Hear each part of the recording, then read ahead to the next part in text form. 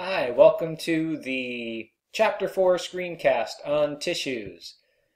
You have just 4 different classifications of tissue: epithelia, connective tissue, muscle tissue, and nervous tissue. So any little chunk you take out of the body is going to fall into one of these 4 categories.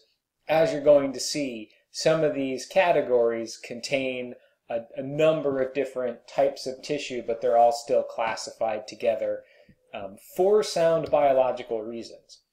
First up is epithelia. As it says here, epithelia line all of your surfaces. So the surface of your skin is an epithelium, and all of your inner surfaces, like the inside of your lungs, your gastrointestinal tract from your mouth all the way to the other end is lined by epithelial cells. Your blood vessels, all of your glands, any surface is lined by an epithelium. And all of the epithelia have these 6 different characteristics. In the file I posted, polarity is over here instead of being part of the list. I'm not sure how that happened. I'm sure it's my fault, but now I've fixed it here. You should fix it on your slides. So first up, polarity. This is not what your skin looks like here, but let's just imagine that I chose a picture of skin, right? The surface of your skin isn't attached to anything because it's on the surface. So that would be the apical surface of the epithelium on your skin. Or I should say underneath your skin is another tissue layer. Underneath your epidermis, the epithelium of your skin, is the dermis. So the top layer of your skin versus the bottom layer of your skin is going to be different. The top layer we call the apical surface. The bottom layer, which is attached to whatever that epithelium is lining, is called the basal surface. And the cells themselves have differences inside of them, apical versus basal. Like here, the nucleus is closer to the basal surface, and the apical surface, in the case of this epithelium, is secreting some sort of substance.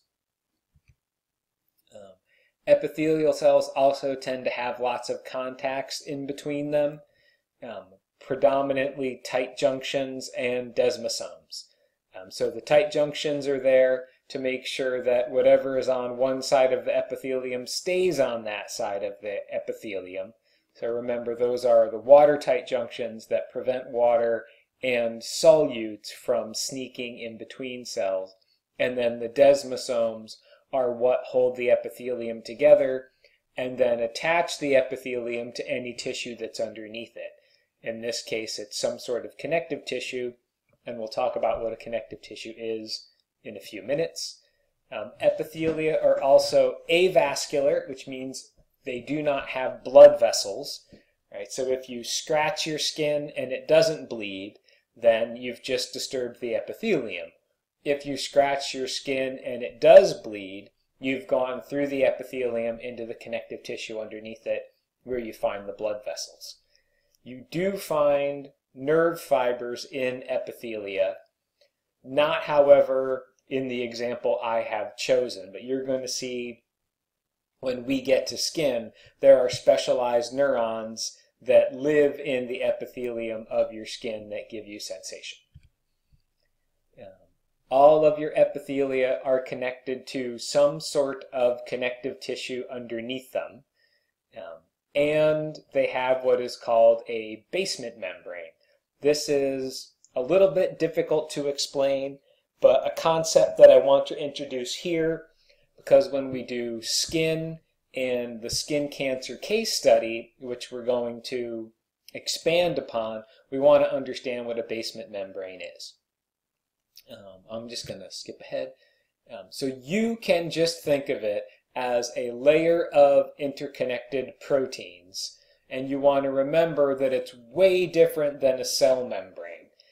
So biologists use membranes, or use that term membrane, to describe a number of different structures.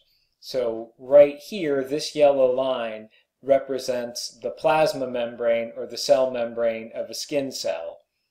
And then the basement membrane is all of these interconnected proteins here. Sort of a real-life analogy of what a basement membrane might look like is a chain link fence. Right? It is tough and structural. Big things can't cross a chain link fence, but small things like water and wind and chipmunks and squirrels and even little rocks can make it right through the links of a chain link fence. This is another picture of a basement membrane, which I borrowed from somewhere. There, it's referenced there. And I have the picture upside down so that what you're imagining here is you're looking up at the underside of this skin cell right here. So you're in the dermis, the connective tissue underneath the cell layer on the surface of your skin. And this gray structure here would be the cell membrane of the basal surface of your skin. And then underneath it is just this network of proteins that connect your skin to the tissue underneath it and form a mechanical barrier between the outside world and the inside world. So there are structures like this, basement membranes, that separate your tissue layers and all of your organs. So later on, when we're talking about cancer and cancer cells being invasive versus non-invasive, we mean they have the ability to disassemble and pass through basement membranes like this. What else do we want to know? Your epithelia are easily regenerated. They all have this capacity because they are all lining surfaces. Surfaces tend to take damage or friction. So you're always going to be losing epithelial cells that then have to be replaced. Let's see, we are going to talk about the classification then of epithelial cells. There's, generally speaking, a two-word classification system. So you start with whether an epithelium is simple or stratified. Simple means one cell layer, stratified means many cell layers. And then you indicate the shape of the cell. So squamous cells are flat, cuboidal cells, as it says, or as it sounds, are cube-shaped or square, and then columnar cells tend to be tall, like skyscraper apartment buildings. So then you put the two together, you put the two together to name the epithelia types. I got ahead of myself. As we go through the epithelia types, for each one you want to know its description, its function, and location or an example of where you would find that type of epithelia in the body. So first up, simple squamous epithelium. So as the name implies, it is one layer of flat epithelial cells. So these are your flat epithelial cells. The gray underneath it is the basement membrane. These are found in a couple different places in your body. They tend to, because they are thin, allow materials to pass between them, and in some cases generate lubricating fluid. This example here is the air sacs of your lung. So basically, you're looking at a sheet of cells like this sideways. So like picking up a plate, and instead of looking down at the plate, looking at it thin side like it were a frisbee. And that's the view of simple squamous epithelia that you have down here. So this is a picture of what it looks like in the lung. Most of the other places in the body, it's going to look like this. So the inside of your lymphatic vessels, your blood vessels, and the membrane that lines the outer surface of all of your visceral organs, your digestive organs, is just a thin protein membrane with one layer of cells on top called a serous membrane or serosa, which we'll talk about later in this chapter. Then you have simple cuboidal epithelium, so it's a single layer of cube-shaped cells.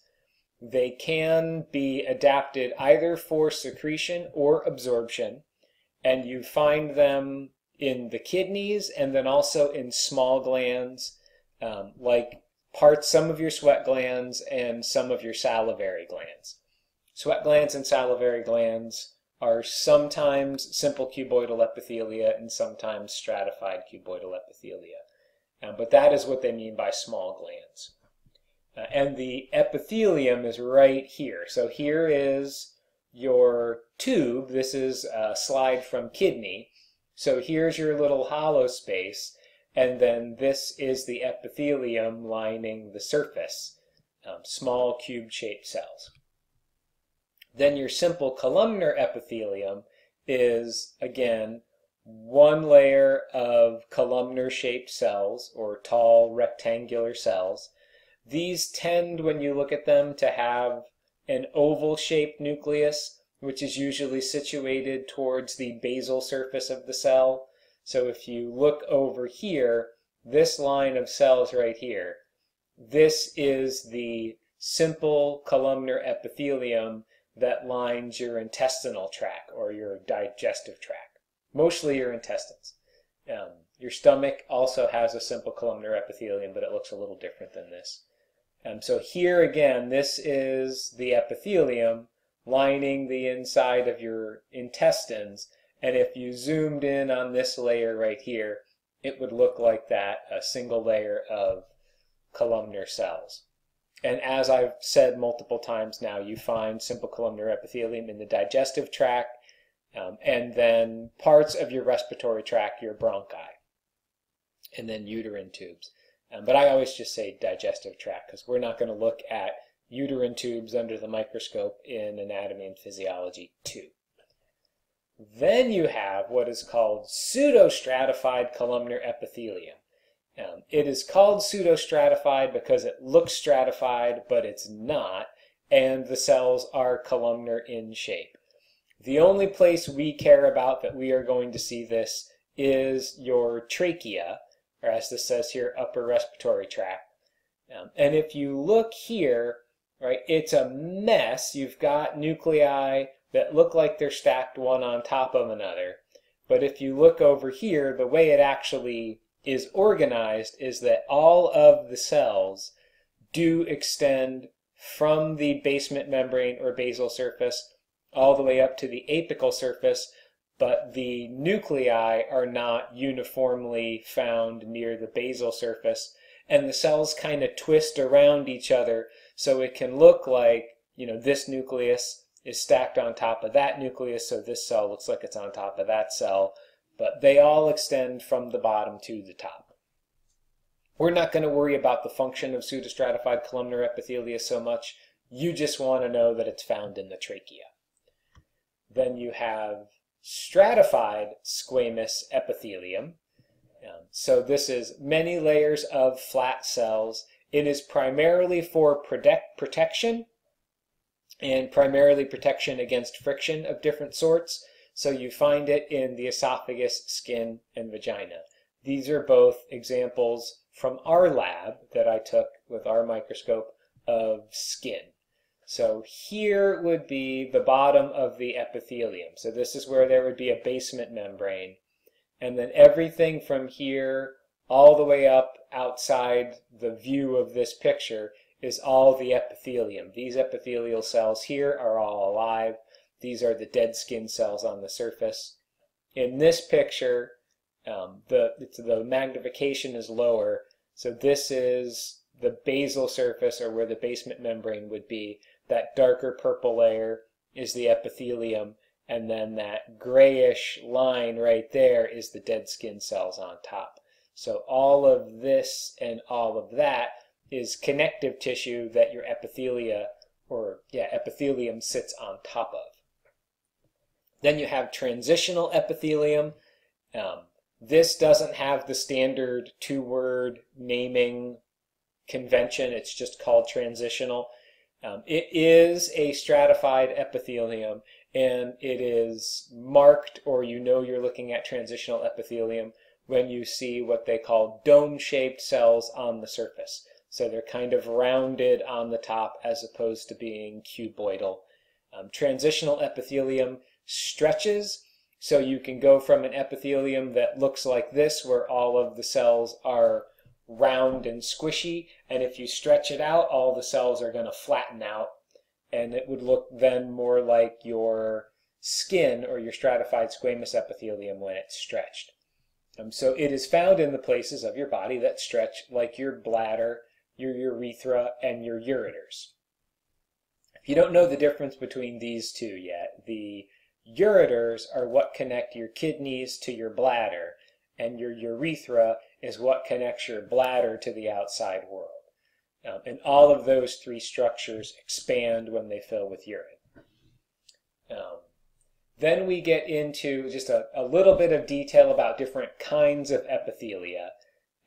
Covering epithelium versus glandular epithelia. And mostly what you want to know is the difference between an endocrine gland and an exocrine gland. And this also, if you look at this, shows us the difference between a covering and a glandular epithelium.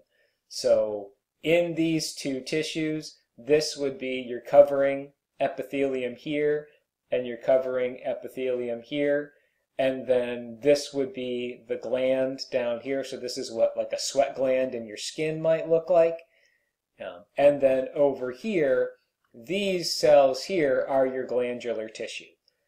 So if there is no duct or common pathway for the secretion, that is called an endocrine gland. Endocrine glands, as I just said, are ductless, and they also secrete things into the bloodstream, so their secretions tend to stay within the body, hence endocrine.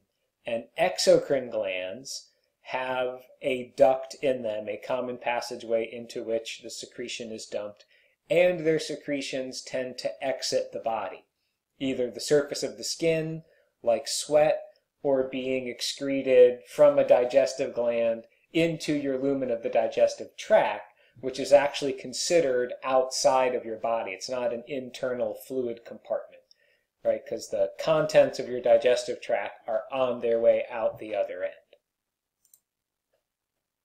Let's see, this is just other glands, and we don't really care, so let's just skip over that. Now we get to connective tissue. This is a very broad category. The definition of a connective tissue is, as it says right here, it is cells suspended in an extracellular matrix. And then the matrix is composed of protein fibers plus some sort of ground substance. So that is really the stuff that the cells are suspended in. And just to give you sort of an analogy of epithelia versus connective tissue, because I think connective tissue is sometimes difficult for people to wrap their heads around, right? If we envision every stone as being a cell, then this wall here is kind of like a stratified squamous epithelium, right? It's mostly stones, so all cells, epithelia, are mostly cellular with very little space in between the cells. Connective tissue can be, or can have fewer cells and lots of non-living ground substance and proteins in the extracellular space. So this piece of concrete, if you imagine all the little stones or cells, and everything that's the gray concrete color is extracellular matrix, you can see that there's a lot here that is matrix, a lot that is not a living cell, but non-living extracellular matrix. So to give you an example of just sort of how broad this category is, your blood qualifies as a connective tissue because it is red and white blood cells suspended in a fluid ground substance called plasma. Your bone is also a connective tissue. So it is osteocytes, and that's what all these little gray blobs are here, suspended in a mineral ground substance, along with protein fibers. Now, because connective tissues can be anything from blood to bone, they are not as uniform in their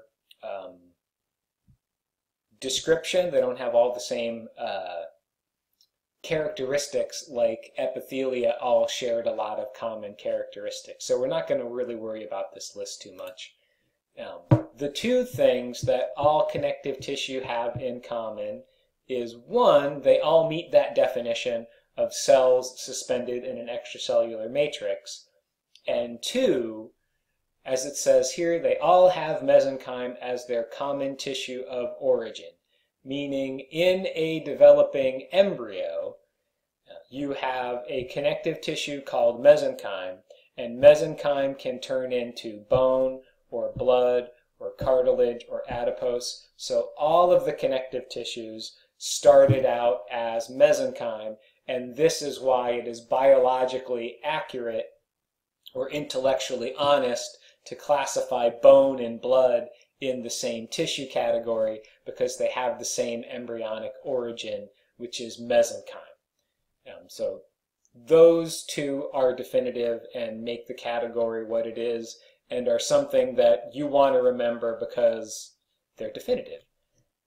Then, connective tissues, as it says here, have varying degrees of vascularity and innervation. So some of your connective tissues have lots of blood vessels, and some of them not so much. Some of them can regenerate, like adipose tissue and areolar connective tissue, which is a very loose, generic connective tissue. Some of them don't generate very well at all. Right? If you've ever damaged one of your tendons or ligaments, you know they don't heal very well. Or if you've damaged cartilage in your knee, you know that also doesn't heal or repair and regenerate itself very well. In the extracellular matrix, we said it was ground substance plus protein fibers. There are 3 major different protein fibers that you find in your different connective tissue. Collagen fibers. These, as it says here, are thick and strong and therefore support, and they're what make connective tissues tough. And collagen is the name of the protein that is woven into these big, thick fibers that we call collagen fibers. So when you're looking at a collagen fiber, you're looking at millions and millions and millions of collagen molecules all glued together to make this big, thick fiber. Reticular fibers are also manufactured from collagen, but they are thinner, and they tend to form a scaffolding or almost like a cargo net, and are for cells to attach to, so they're not quite so much structural. And then elastic fibers are obviously for elasticity, and they are composed of a protein called elastin. Then you do have different cell types that are found in different connective tissues. Before we go into specific cell types, we want to understand the difference between a blast and a site, because we are going to see those two suffixes or endings used quite a bit. If a cell is still dividing or secretory, it's used to build things, right? Either of these two it means you're making stuff. You're either making more cells or you're making some sort of secretion. That is a blast, like a fibroblast makes collagen. And then mature cells that are no longer dividing, we call sites.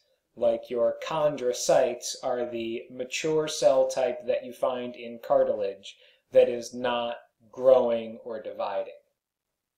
Immature cartilage, or cartilage that's still growing, like the parts of your skeleton that are still growing, would have chondroblasts that are dividing and chondrocytes that are no longer dividing. Same thing in bone. Osteoblasts secrete bone matrix. Osteocytes are just the mature cells that you find in bone. Hematopoietic stem cells, we're not going to worry about this word at all right now. But you do want to know this word macrophages. Macrophage is one specific kind of phagocyte. A phagocyte, I don't think we've mentioned this before, is a cell that specializes in phagocytosis. So if you remember from chapter 3, right, phagocytosis is a form of endocytosis, where you are internalizing things into the cell using vesicles and then digesting them. So macrophages are derived from one of your blood cells and crawl out of the bloodstream into tissues, and they physically ingest, and then digest things that aren't supposed to be there, like dead skin cells, bacteria or little bits of damaged protein. So when it comes to the connective tissue types, when we go over the description, you want to think, what is the ground substance? What kind of protein fibers do you find there? And what kind of tissues do you, or excuse me, what kind of cells do you find in that connective tissue type? Where might you find that connective tissue in the body, and what are the physical or physiological properties of that connective tissue? So first up is areolar connective tissue. As this says right here, it's not in the OpenStax book, but it is a very widely distributed, important connective tissue. This is basically, in addition to adipose tissue, kind of the packing peanuts of your body. Areolar connective tissue shows up in lots of different places. So we're not going to worry about its function so much because it shows up in so many different places. Where we are going to see it a lot is underneath epithelia. So that is the primary connective tissue that all of your epithelia are connected to. And when you find it underneath the epithelia, that specific form of areolar connective tissue we call lamina propria. So here again is the picture of small intestine that we used when we talked about the simple columnar epithelium, and all of this stuff here is the areolar connective tissue that is supporting the simple columnar epithelium in this slide of small intestine. So in this case, we would call this areolar connective tissue here lamina propria. Then you have adipose tissue.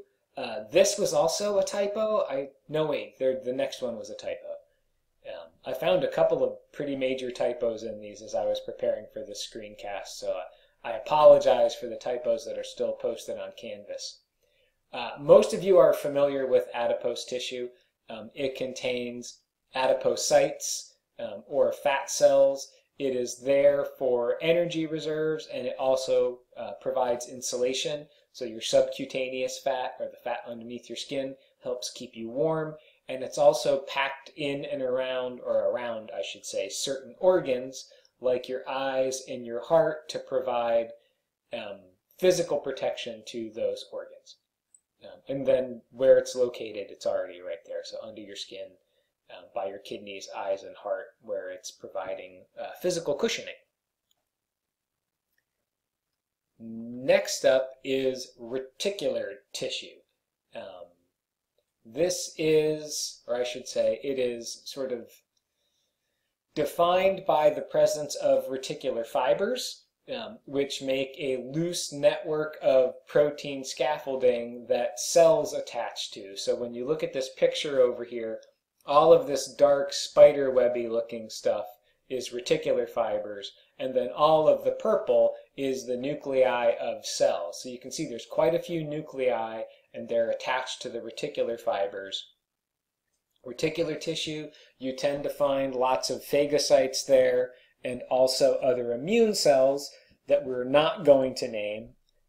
There should be phagocytes, so macrophages is what that should really say. And what your reticular tissue does is filter things.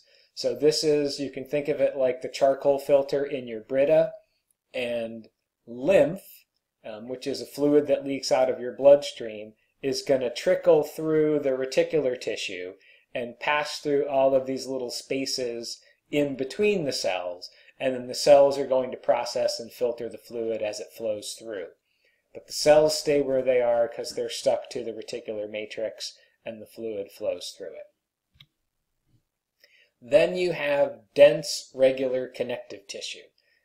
It is dense because it contains lots of tightly packed collagen fibers, and they all run in parallel to each other. So it's just this red stripe that runs from here to here, this layer of this slide that is the dense regular connective tissue.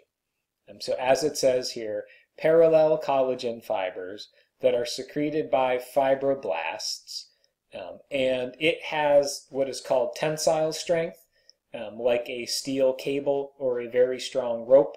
And this is what your tendons and ligaments are made up of, because they deal with linear forces that like a rope or a steel cable might deal with if you're suspending something from a steel cable. That's what your tendons and ligaments do, is deal with those linear forces.